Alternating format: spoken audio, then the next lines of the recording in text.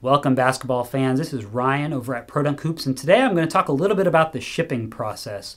We ship LTL freight, so these systems are a little too heavy to go via UPS or FedEx or mail or anything like that. So we do use LTL freight. With all of our shipments, we do a scheduled delivery, so they'll give you a call and schedule a window of time to meet you out there to deliver the system. Also, with all of our shipments, we do a liftgate service. So they'll lower it down for you so you don't have to lug it off the back of the truck or anything like that. It is curbside delivery, so they'll deliver it to the curb, and you're responsible for it from there.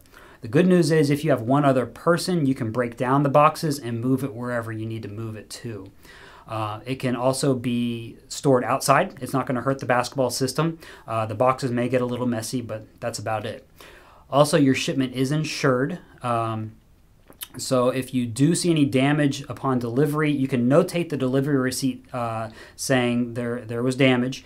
And if you do find any actual damaged equipment while installing it, just give us a call and we'll get replacement parts FedExed out to you and file the claim with the shipping company.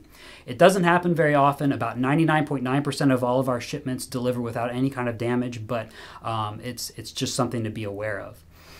Your shipment could come in a couple of different configurations. Some systems come on 2 pallets. Some come on 1 pallet, but it definitely will be palletized. The rim is always in its separate carton. The backboard is in its separate carton. And then you'll have a pull box. Some systems you'll have an extension arm box.